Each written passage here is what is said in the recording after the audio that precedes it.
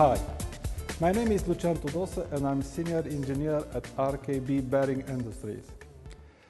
The topic of today's web seminar is Pareto approach in multi-objective optimal design of rolling bearings. The structure of multi-objective optimization problem is just a little bit different than the structure of mono-objective optimization, and the difference consists in the presence of several objective functions that have to be minimized or maximized. In case of MOO problem, optimizing means finding a solution having values for all objective functions that satisfy the decision maker. Because there are many and very important, more likely conflicting objectives to be optimized simultaneously, there is no longer a single optimal solution, but rather a whole set of possible solutions of equivalent quality. However, one of the most usual approaches to deal with these multi-objective problems is to aggregate the various individual objectives into a unique function in order to form a single objective optimization problem. Almost always, since the involved functions have different values, obviously for the same argument, it is necessary to somehow normalize their values. The disadvantages of aggregate function method, there are at least three disadvantages. Normalization of function value means to know the maximum or minimum of the respective function, which is almost always impossible. It is necessary to define a priori a compromise between the objective considered. And finally, if the relative importance of the criteria is changed, a new optimization run needs to be carried out. Another possible approach, Pareto approach, takes advantages of the fact that evolutionary algorithms work with a population of points processed in each iteration, yielding a set of non-dominating vectors called Pareto optimal solutions. In this case, all the objectives are simultaneously optimized. The term Pareto efficiency, or if you prefer Pareto optimality, is named after the Italian economist Vilfredo Pareto and is defined as the efficiency of a market which is unable to produce more from the same level of input without reducing the output of another product. Please note that this definition is dated back to 1906. In other words, given a set of alternative allocation of goods for a set of individuals, a change from one allocation to another that makes at least one individual better off without making any other individual worse off is called a Pareto improvement or a Pareto optimal move. A certain allocation is defined as Pareto efficient or Pareto optimal when no further Pareto improvements can be made. Here, the Pareto set or Pareto frontier is the set of choices that are Pareto efficient. The Pareto frontier is particularly very useful in engineering. By restricting attention to the set of choices that are Pareto efficient, a designer can make trade-offs within this set rather than considering the full range of every parameter. Generally speaking, in MOO problems, two different solutions are related to each other in two possible ways. Either none dominate the other or none of them is dominated.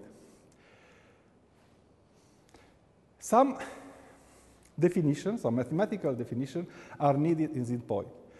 For a multi-objective problem, let F be the set of feasible solutions, and X1 and X2, two candidates from F. It is said that, and this equation describes the situation, that X1 dominates X2 for minimizing when X1 is at least as good as X2 in all objectives, but there is at least one objective according to which X1 is better than X2. For a multi-objective optimization problem, a given solution X star is Pareto optimal if and only if there is no vector x of f so that x dominates x star. Also, for a multi-objective optimization problem, the Pareto optimal set contains all the non-dominated candidate solution, and the Pareto front is its image in the function space. Here in the scheme on the left, you can see a set of candidate solution and the Pareto front, this one. And if you pay some attention, you will see that candidates A and B do not dominate each other because A is better than B in objective 1 in terms of minimizing, and B is better than A in objective 2. But either A and B or any other candidate solution along the Pareto front dominate C or the other candidate solution. The set of Pareto solution consists of good solution where none can be said to be better than the other. That is the set of non-dominated solution. The main important problem here is how to obtain the Pareto set and consequently the Pareto front. RKB thinks that the most convenient way to obtain the Pareto set and the Pareto front is via evolutionary algorithms. Here you have the scheme of a very simple evolutionary algorithm, and how it works, it was explained in a previous web seminar. Challenges of solving MOOP via evolutionary algorithm, at least 3. The first one is how to accomplish fitness assignment and selection in order to guide the search toward the Pareto optimal set. The second one is how to maintain a diverse population in order to prevent premature convergence and achieve a well-distributed trade-off front. And the third, at least but not the last, how to prevent during the successive generations that some good solutions are lost. The first question of our answer is that the accomplishment of each generation of properly ranked population. A certain individual is ranked according to the respective layer it belongs to and the level of constraint violation. To maintain good diversity of the population is necessary to have a density estimation operator, such as, for example, the well-known niching operator. Instead of this method, use an original, simple, but very powerful and efficient clustering method. The cluster along the front with few individuals are automatically promoted and their fitness is increased. The third problem is usually solved by keeping the best solution found so far in an archive in order to ensure that the good individuals do not get lost by mutation or recombination. To speed up the optimization, we flagged the best individuals and promoted them by artificially increasing their fitness. As an example, we present here the multi-objective optimization of NP 1090 cylindrical roller bearing, which scheme are presented on the left. The main dimensions are presented in these two panels here, and here in the center part you find the most important geometrical parameter, the complex factor gamma. The roller of the bearing is cylindrical, as you can see, and it's crowned, and we have to distinguish between the roller length and the effective roller length. The roller crown radius is according to the diameter of the bearing, of the roller. Another very important parameter, geometrical parameter, is the circumferential distance between two neighbor rollers. In fact, the tenon thickness. Here you have the exact formula of this thickness, and using an approximative one, we was able to find the number of the roller of the bearing. With this, eventually, we jump to the conclusion that the internal geometry of the bearing, it is uniquely described by means of only 3 genes. The complex factor gamma I already mentioned, the roller diameter, and the roller length. The next step in our approach is to set up the objective function. First of all, we focused on the basic dynamic load rating, and here you have the equation of this basic dynamic load rating as a function of those 3 already mentioned gene or variable, if you prefer. This formula is according to ISO 281. Here, the complex factor Fc, it's only a function of gamma. This equation is adopted from ISO TR 1281. The next issue is the minimum lubricant film thickness in the area of rolling contact. Here, according to Dawson, is the equation of this minimum lubricant film thickness as a function of 4 parameters: U, the speed parameter; G, the material parameter; W, the load parametric; and finally, R sub R is reduced curvature radius of the contact. The speed parameter is a function of the reduced modulus of elasticity of the characteristic of oil and a function of mean rolling velocity.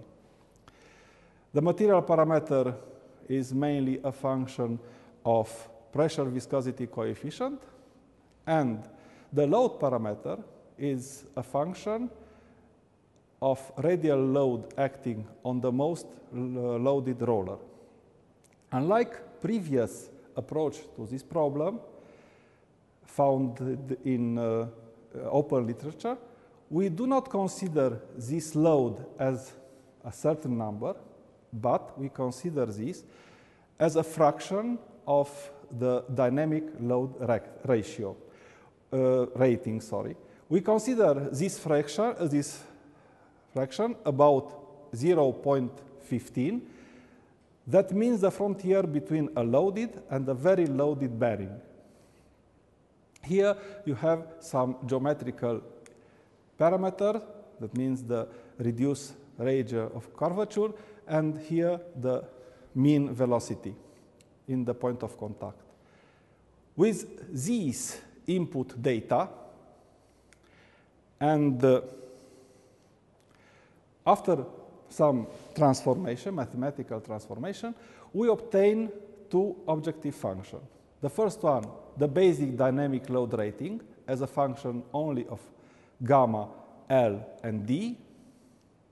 And for the minimum lubricant film thickness, we considered the minimum lubricant film in inner ring raceway roller contact and the minimum lubricant film in outer ring raceway roller line contact. And the objective function was the minimum of these 2 values. So here you have the expression, the mathematical expression of the second objective. Obviously, we intend to maximize this in order to obtain a better behavior of the bearing. An important issue in multi-objective optimization is that the objective should be in conflict. And here we demonstrated that the first objective and the second one are obviously in conflict.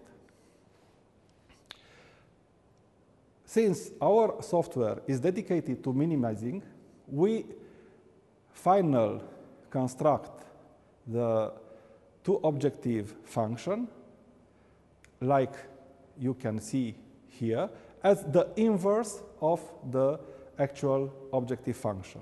An optimization is very powerful since the set of constraints are very well done, very well constructed. Here we considered 9 constraints. 7 of them are geometrical, and the last 2 are involves the loads and the forces and the stresses arose in the contact. The first 2 constraints refer to the roller diameter that has to be in a certain range. The second 2 constraints refer to the difference between the inner and the outer ring thickness, and this difference should also be in a certain range. The circumferential distance, in fact the tenon distance, has to be also in an imposed range. Finally, the roller length has to be less than a maximum imposed value. All these are based on our previous experience. The 8th constraints refer to the maximum hoop stress along the inner ring cross-section that arose when the inner ring is pressed against the shaft. This value, this maximum hoop stress, should be less than an allowable stress, as you can see according to the formulas. And finally, the maximum Hertz stress should be less than an allowable Hertz stress. Here you can see the mainframe of Cambrian platform configured for multi-objective optimization problems. And in this picture, the resulting Pareto front is presented. Remember that objective 1 and objective 2 are in fact the inverse of the actual objective function. In the next picture and in this table, we present the most important discrete results. The candidate solution, colored in gold, is the best solution according to the thickness of the lubricant, and the solution in red is the best one in terms of the dynamic load rating. In this table, you can observe that the gold solution and the red solution. In this column are plotted all the value of the minimum thickness of lubricant film, and you can see that the difference between them are only at the 3rd decimal place. So the dynamic load rating becomes very important, and we choose for our next generation bearings the last one solution, this one colored in red. Here you have this solution presented with the main important dimension. We can conclude that at RKB you use the most modern, precise and sophisticated methods in designing rolling bearings. In this case, the optimal solution found corresponds to a remarkably large dynamic radial load rating and a sufficiently thick lubricant film, as you can see in the previous slide. The advanced calculation and optimization department of the RKB Bearing Industry is committed to improve day by day the internal geometry of its products with relevant positive consequences on the value of the basic dynamic load rating and lubricant film thickness. In doing that, it is crucial to constantly adapt the objective function and constraints to the new situation based on the gained experience and the technological advances reached both in material properties and machining technology. Thank you for your attention.